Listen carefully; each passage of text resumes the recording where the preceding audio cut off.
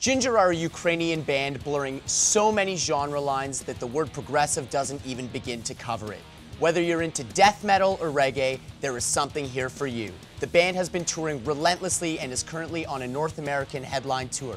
Today I'm in the Banger Hangar with bassist Eugene and lead vocalist Tatiana. Let's chat. Comfy?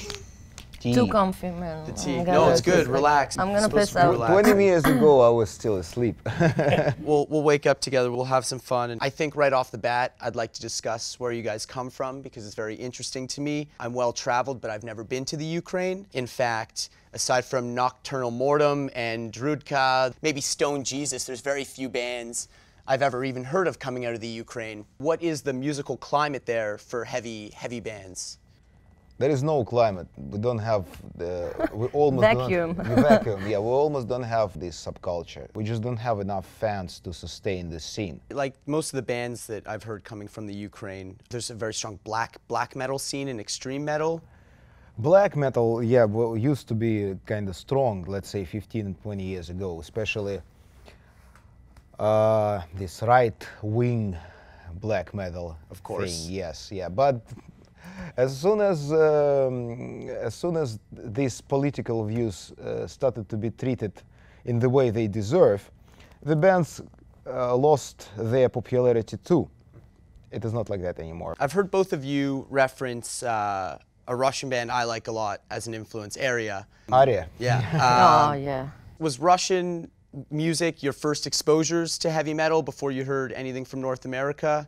And have you ever heard of their other band, Master, which is their thrash metal band? That's the real shit. Yeah, you like it? Oh, fuck yeah. Yeah, Ali Granovsky, the bassist from Master, is one of the influences for me. Definitely a standout bassist. I was working in a record store for a long time, and the Russian heavy metal from that era, like the 80s stuff that would come through was like incredible. The Russian scene, there was something very real there about that or those early heavy metal bands. There were a lot of heavy metal bands, and now looking at the videos, those old school videos taken at their shows, I am really blown away by the level of their musicality and how well they played. And there were at least 10 more bands who were touring all around then Soviet Union and who were pulling stadiums at that time. Yeah. Wow. So it was a huge thing.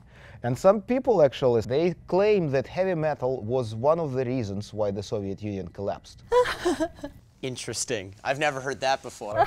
Yeah. So after this Iron Curtain fell, and all these Western influences came to the Soviet Union. One of them was music, and especially heavy metal that time. And it did change things drastically. For example, in 1991, there was this famous metal show in Tushino, near Moscow. Around or more than 1 million metalheads. That's crazy. At the same spot, at the same time. Pantera, Metallica, and AC/DC, if I'm not mistaken. Oh yeah, of course. There's like famous video from Yeah, that show, Domination, yeah. Pantera. Yeah, exactly. Yeah, you see Pantera's in the middle of playing their sets, and then you see all the armed police, huge machine guns. There were very famous photos of the whole band, Pantera, and and militia. Standing behind them. Russian militia. Yeah, Russian or Soviet militia. Yes. That's crazy. What a historic moment in time. It is.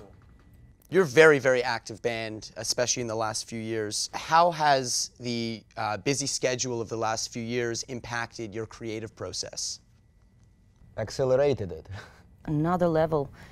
Picked it up. For example, if writing music and composing music, right now you cannot spend months or, I don't know, years composing. So I wrote lyrics almost every day, and then the next day I go to the studio and sing them. That was very stressful because I went there unprepared.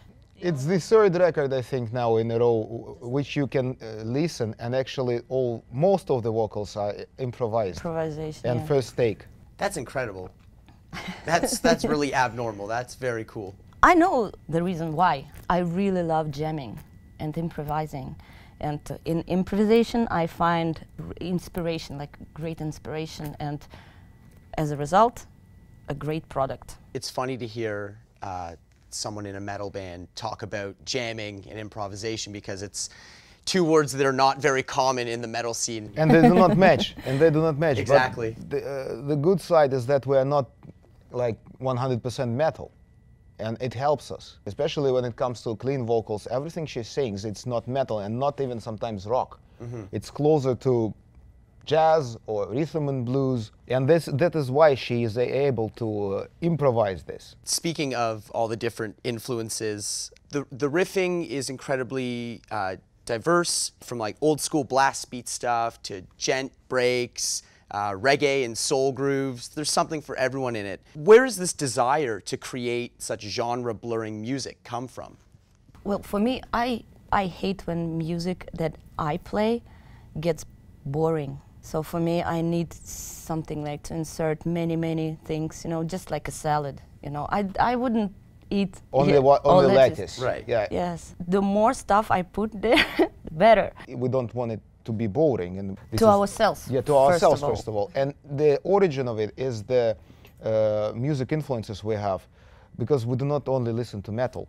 We listen to a bunch of other styles daily. And it feels very natural for us to play what we listen to, even though it may be really far from metal or even hard rock or any rock styles. It feels natural. Like many people, my first exposure to Jinjer was the Pisces video. Obviously. It's amazing, and that's why it's gotten the reaction that it did. For me, it was like hearing Opeth for the first time. It was like a total Akerfeldt moment, like at the drop of a dime, being able to change your voice like that. I really haven't heard anyone do it as well as you do, aside from Mikael. He's one of the best. Can you talk to me a little bit about your formal vocal training, lessons, perhaps warm-ups, and maybe some of your biggest influences? Well, this question will be very short. Yeah. I don't do warm-ups. I don't have any tutors. I just like sing every day. But my influence, yes, you pointed it out, Mikael, for sure.